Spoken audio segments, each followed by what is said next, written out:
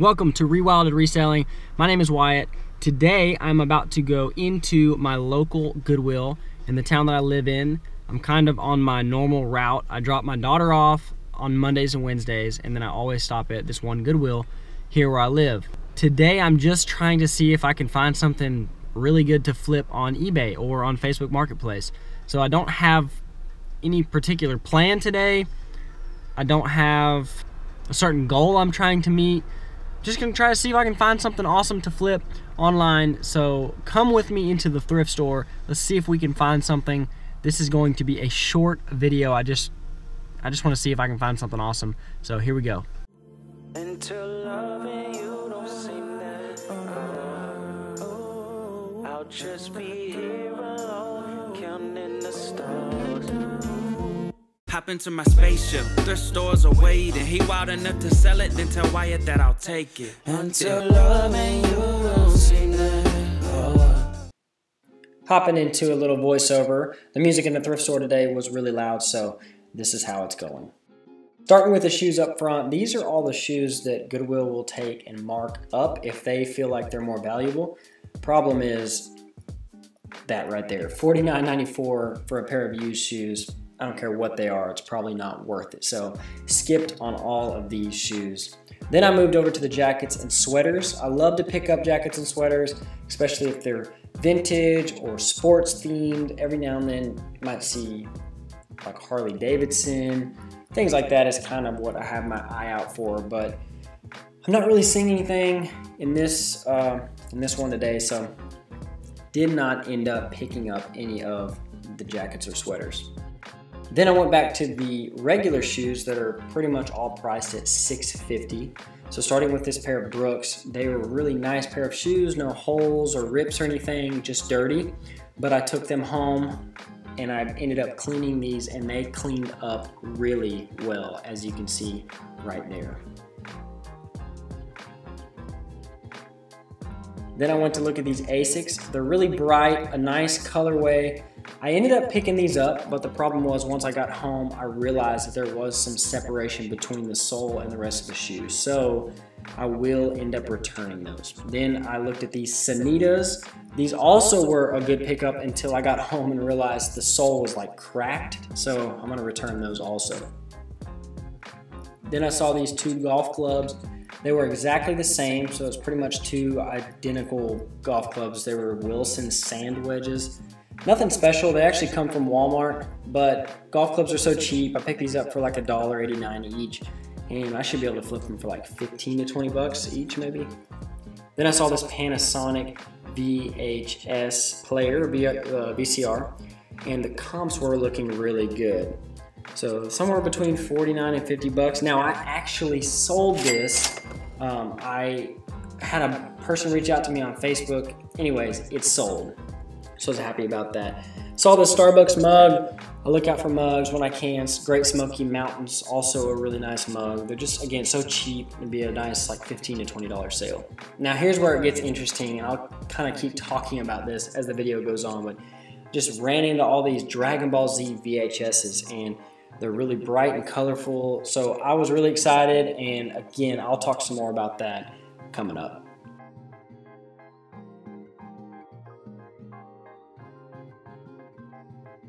Then I saw these two Kilowatt Easy things. So don't know much about them, but they also already sold. One sold for $22 and one sold for $24, both on eBay, and they were only like $2.50 each. So really excited about those little sales there.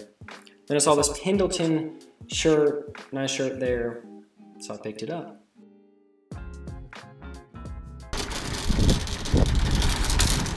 Alright guys, so as you see, I picked up all those Dragon Ball Z VHSs.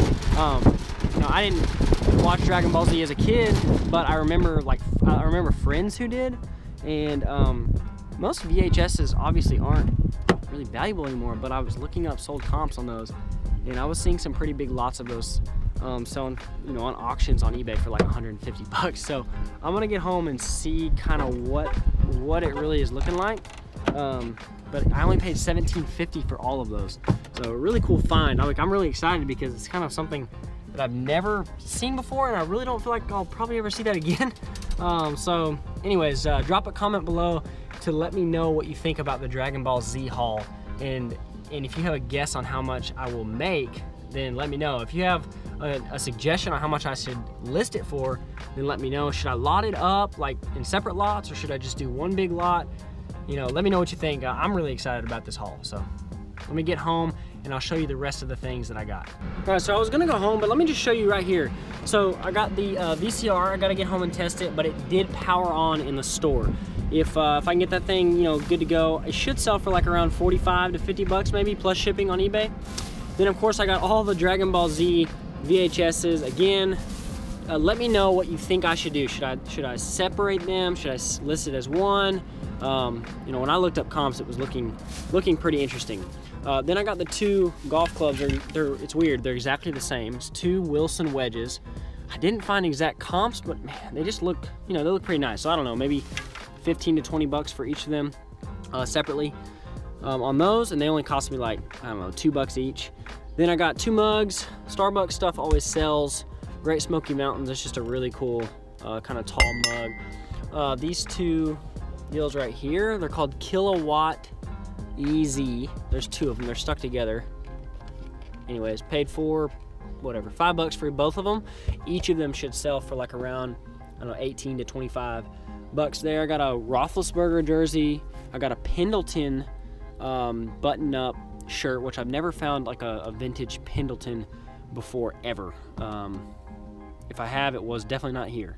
And then I got some Sanita clogs, some Asics women's running shoes, and then some Brooks women's running shoes. And that's it. I paid, let's see if I can find the receipt. I paid $69.14. So guys, I am pretty excited about that haul for my local Goodwill. That is a great haul. Like, I couldn't have asked for anything better.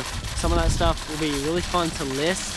I'm excited about the Dragon Ball Z VHSs again, so let me know what you think about those. Should I separate them? Should I lot them all together? Let me know. It's my man right here too. It's my favorite Goodwill employee ever. It's my boy right there. I love that guy. So anyways, guys, that's gonna wrap up this video. I hope that you know, it was interesting to see what I can find. I was in there for about, I don't know, 30 or 40 minutes, probably a little bit longer, but you know, on these Wednesdays when I drop off Everly and I come to this Goodwill, I'm just not in a hurry. She doesn't get done until 12, so I'm already going to have to run back home anyways. So I try to just take my time, but I'm glad I did because I don't typically even look at VHSs. But when I walked by, I saw all the colors because they had them all lined up, and I was like, holy smokes, what is this? When I looked them up, I was like, wow, it's pretty awesome. So that is gonna wrap up the video. Hope you enjoyed it. If you have not subscribed to my channel and you wanna see more videos like this one, then subscribe. And if you don't mind, hit that thumbs up for me. That would help me out. That would be awesome for you to do that. So that's it. See you guys.